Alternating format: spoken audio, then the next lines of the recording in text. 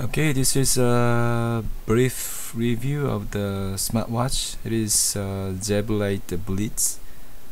It costs about $100 US dollar, and this is the charger. And there are two types of watch: the orange color and the gray color. I prefer the orange. And this is a rooted device. It's an Android 5.1, so I rooted yesterday. And then after rooting, I got a lot of watch faces. This is one of the faces, and you see there are many watch faces, like 70 or something. Originally it was 21 or something, and there are many watch faces here, and I prefer this one. So there is a time, date, and the pedometer, and heart rate, and battery level, and there is a status bar here. And I installed the SIM card. It's a 3G, and there is a I synced with my smartphone, so it's a Bluetooth is connected, and there is a status bar here, and pedometer here, and yeah, this is rooted Android, so this is Android 5.1, so you see there is a rooted, it's a rooted, and this is so I can call, see,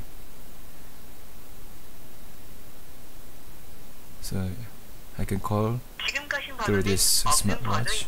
So no number, and there is the history of the calling, and the contact list synced with my Gmail account. And yeah, it's quite good. And I also installed this HandySoft app, which is for soft keys. So when you play something, there is no button, hardware button to go back, so you can use this one. So it's quite good. It's very convenient for this kind of a smartwatch. And there is one more thing. So there is a app to sync with smartphone and smartwatch. So it is called SynSoft, but it's not so good, so I prefer this one. It's a O-Link. See, focus. It's O-Link.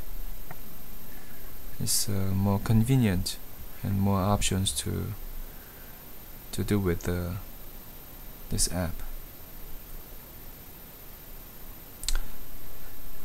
Okay. So now it's connected. Oops.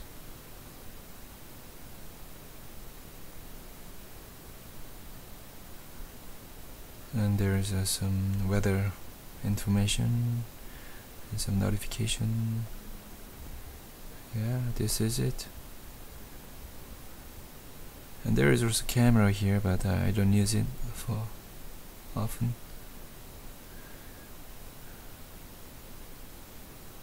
And one more thing, after rooting, I got much larger empty space.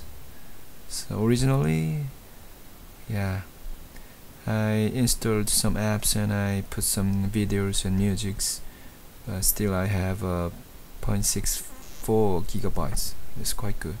Yeah, it's better to root this device.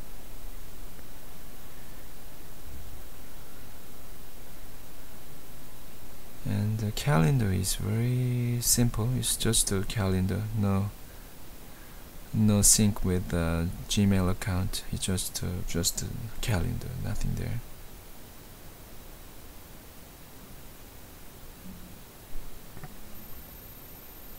It's too bright, so it's Anyway, the calendar is nothing. It's just a calendar.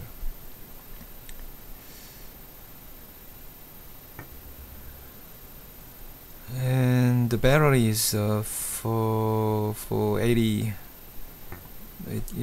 For me, it with the GPS on and Bluetooth on and Wi-Fi on, it lasts about 10 hours or so. It's not so bad.